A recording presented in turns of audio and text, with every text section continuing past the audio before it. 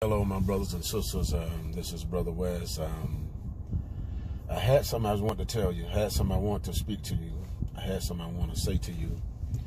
And what I want to do, it's very important. It's very important for believers. It's very important for couples.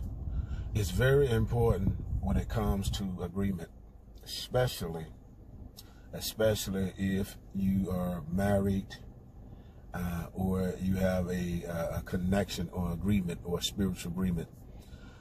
When it comes to, the scripture says that where there's two agree as a touching anything that they ask, it shall be done. And so what that lets me know, according to scripture, is that when two people are together, there's an agreement.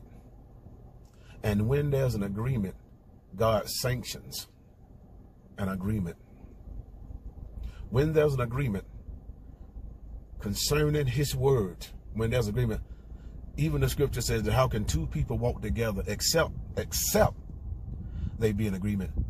If we walking together, we got to agree, because that's the only way. Because we ain't walking together if we're not agreeing. Because when you disagree, that means that somebody's gonna go another way, and somebody's gonna go to the other direction.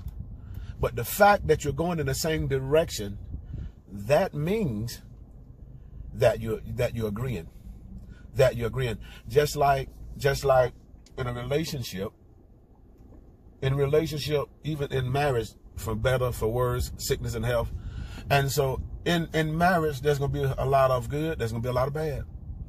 But what happens is that both, when they're connected, it's what brings peace. It's what brings understanding. It's what brings a birthing. It's what brings unity, even in disagreement. In disagreement, when there's a disagreement, that disagreement means that I don't agree with what you think. I don't agree with that. And so what happens, you have to come together and reason and talk.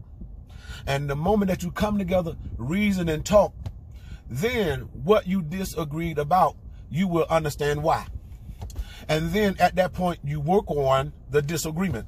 You work on those things that are rough. The scripture says, strengthen those things that remain, that are ready to die.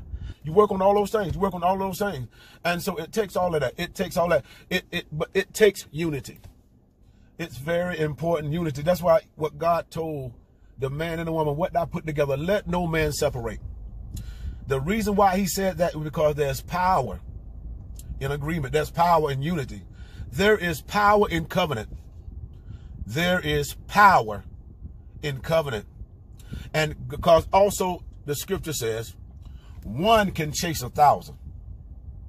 If it's just one person, that one person can chase 1,000.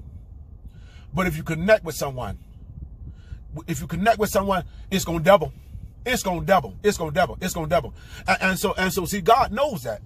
And so God knows.